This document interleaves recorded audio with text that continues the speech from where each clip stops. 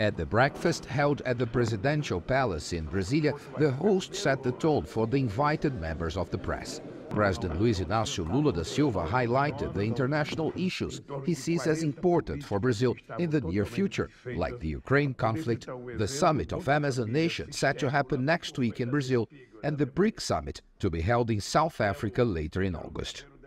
President Lula da Silva made it clear his government has been working hard to achieve its goal of raising Brazil's profile on the international stage.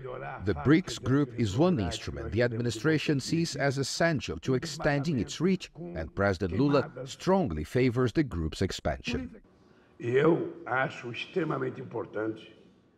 I think it's extremely important that we allow other countries that fulfill the BRICS conditions to be allowed in the group. I think that from a global perspective, the BRICS group could play an exceptional role. The Brazilian president also spoke again about the need to have an alternative currency to the US dollar for international trade. Everybody knows that I support the idea of countries trading in their own currency. As I have been saying publicly, why does Brazil need to use the US dollar to trade with China? Why can't we use our own currencies?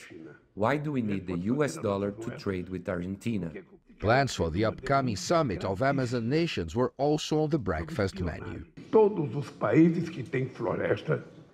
We want for the first time to prepare a joint statement of all countries that share the Amazon, so we'll get to the COP28 in the Emirates with a unified position, so we can talk to rich countries about the promise they made back in 2009 to release $100 billion to create a fund to maintain the forest and preserve the biodiversity.